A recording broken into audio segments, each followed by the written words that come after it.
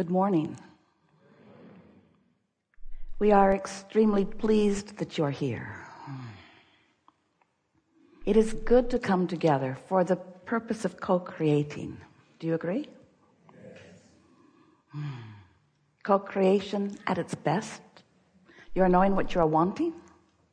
Sort of? You like desire? We like it when you identify your desire and you're consciously aware of what it is. So the trick, it's not a trick, it's a skill. The skill is to have desire that you're not trampling with doubt. To have desire that you believe. That's just the best. A desire you don't believe, not so pleasant, is it? So it seems logical, well, I will just get rid of the desire. Not so much. Because once life has caused you to identify a desire, that's a strong momentum. And it really is, even though sometimes it doesn't feel like it, the path of least resistance to line up with the desire rather than to rail against it. What we want to encourage in these hours that we are together is an understanding of how you be in this universe. We want you to remember that you are source energy, mostly. Even though you're in this physical body, the non-physical part of you is still dominant. And as you are in this physical body, with source flowing to you and through you, you are continuing the eternal life that you are all about. So even when you don't know it, even when you feel bad, even when it feels like things aren't going well, source energy is flowing to you in the only way it can be described is an unconditional love, no matter what. This source energy, the same energy that creates worlds, flowing to you. But how you allow yourself to be in that energy, it's like a permeation of environment all around you of well-being and appreciation. But if for whatever reason you've decided to be mad at yourself or someone else, then you're not allowing, hear this, we've never said this to you before, you are not allowing in your moments of negative emotion the unconditional love to be reached by you because of the conditions that you are placing. Can you hear that? Only you can block the unconditional love with the conditions that you place. These are my conditions. I don't like that person very much. Or that didn't go well for me. Or I lived something that was unpleasant. Or somebody in politics is doing something that I deem inappropriate. So as you place conditions on your love, all that happens is you prevent yourself from receiving the always flowing, ever surrounding, always, if you will allow it, penetrating love, clarity, abundance of well-being that is flowing to you at all times. So this gathering, we've called it a lot of different things. The science of deliberate creation, because we wanted you to be deliberate about what you were thinking. The art of allowing, because we wanted you to figure out how to be in that soft place of allowing this energy to flow. And these days, what we're really wanting to put emphasis on is you walking around all day in this body, offering a vibration which equals your point of attraction. So you are establishing a vibrational environment, a vibrational climate.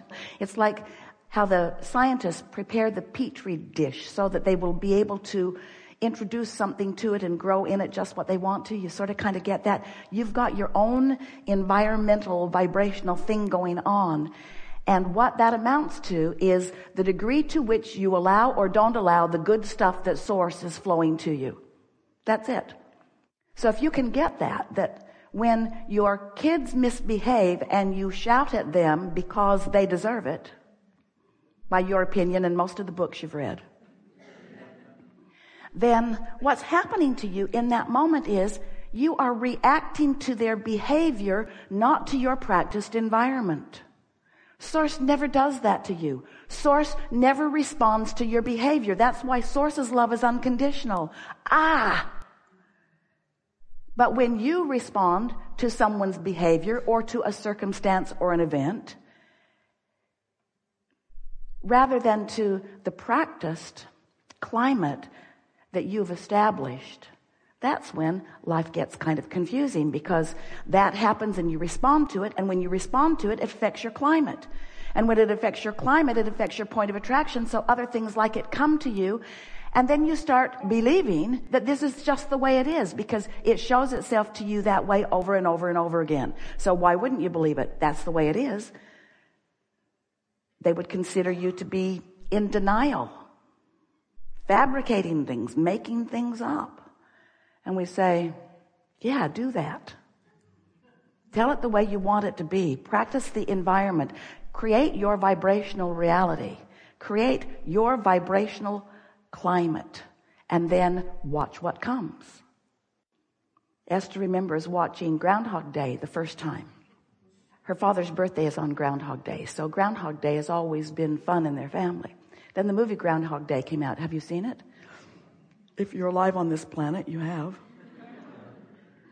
Where every day starts over again. And the guy just got better and better at navigating through the day as he remembered what happened yesterday and adjusted to it. And that's, in a very bulky sense, what we're encouraging you to understand about your vibrational climate. You've created the climate, whether you know that you have or not, and everything that's coming to you is coming in response to your vibration, because that's the way this universe runs. Law of attraction says that which is likened to itself is drawn, and there's no law other than that law that is affecting your experience. You get what you are thinking about, whether you want it or not. That's just the way it is.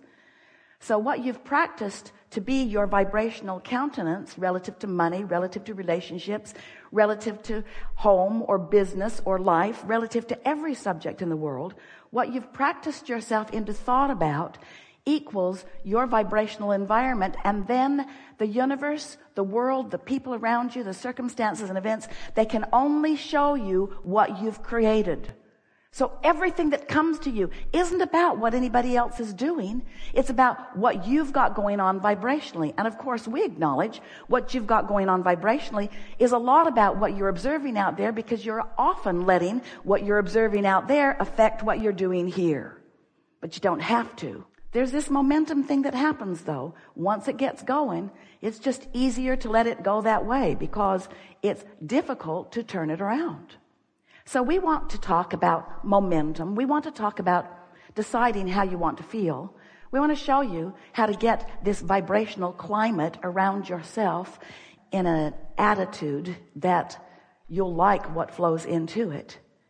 Because when you're in this vibrational place that is in sync with who you really are, your emotions raise from pure satisfaction to true passion and enthusiasm for life. You feel clear and sure and interested in life. You feel fun. Your timing is good. You feel vitality. Everything about your world feels good to you once you deliberately prepare your vibrational environment to be the receiver of the things that it must receive, because law of attraction will not give to you something that you have not practiced. We always like to put this analogy in early in our conversations with you. Sometimes it is as if you are saying to us, Abraham, I've jumped out of an airplane and I don't have a parachute. Would you please advise me as what to do now? And we always say, hang on, it will be over in a little while. Because there is a momentum at that stage that there is not likely an action that you're going to find that is going to dramatically change the outcome, because you waited too long before you addressed it. You let the momentum get going too far. Well, no big deal. The momentum will peter out. And when you sleep tonight, the momentum will stop altogether. And in the morning when you awaken, you have the option of beginning your momentum in a way that creates a vibrational atmosphere that you will like what comes to it. So since we've been talking like this, Esther has been thinking a lot about creating her vibrational atmosphere. And she's saying to herself often, and it will serve you well too, I want to respond to what's happening out there in the world, or happening to me, happening anywhere that I'm involved with it or observing it. I want to respond from this practiced place of alignment, not from this reactionary place.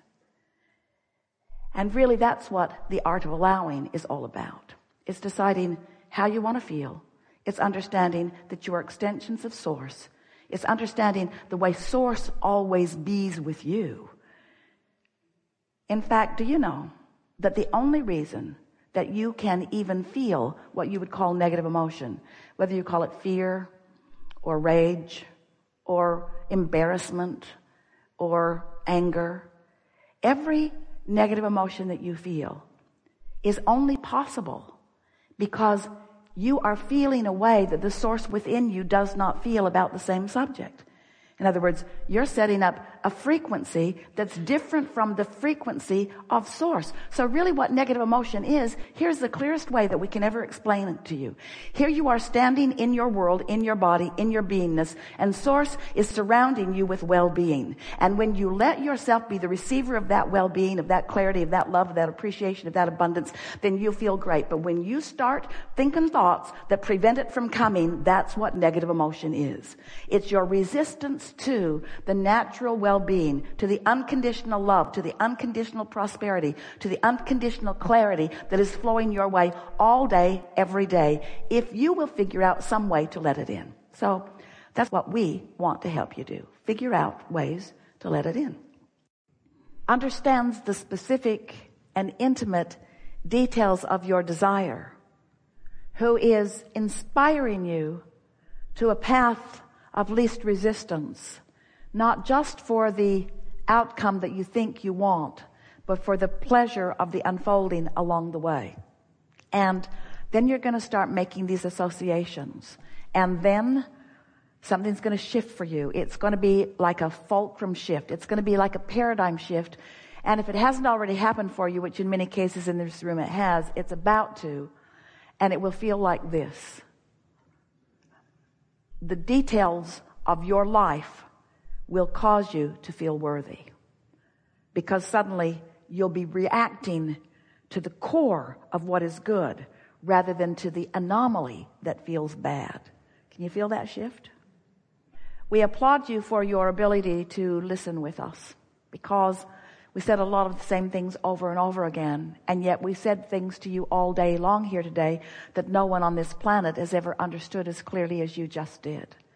You are out here on the leading edge of thought, and it's not the big deal all of you are making it out to be. When you set aside proving any worthiness, that takes away a lot of responsibility, and you might as well give it up, because there's nobody standing in counsel for that. So no matter how hard you try to show your worthiness, you're not getting any brownie points with anybody, because there's not that kind of thing going on. When you are trying to explain yourself, when you're trying to explain how you got into this place that you really don't want to be, you're practicing the wrong vibrational dynamic, and you're just going to get more of that till after a while, now that you've heard this conversation, you will grow weary of that repetition. And it is our expectation that you will begin to focus in the moment where all of your power is, more deliberately upon things that you can do something about. We would encourage you, as soon as you can get off to yourself and get a piece of paper and something to write with in your hand, that you would begin identifying for yourself what things you really like to do, what feels good when you do it, and what feels good when you think about it.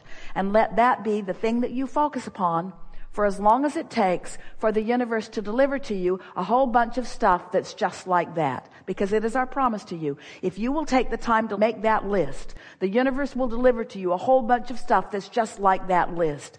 And through that experience, not through the words that we've been offering here today, but through the universal response to your focused understanding, you will prove to yourself that you are the creator of your own reality, and that life is supposed to be good for you. Not as supposed to be while it isn't, supposed to be and is. There is great love here for you. And as always, we stand unconditionally and eternally in the vortex.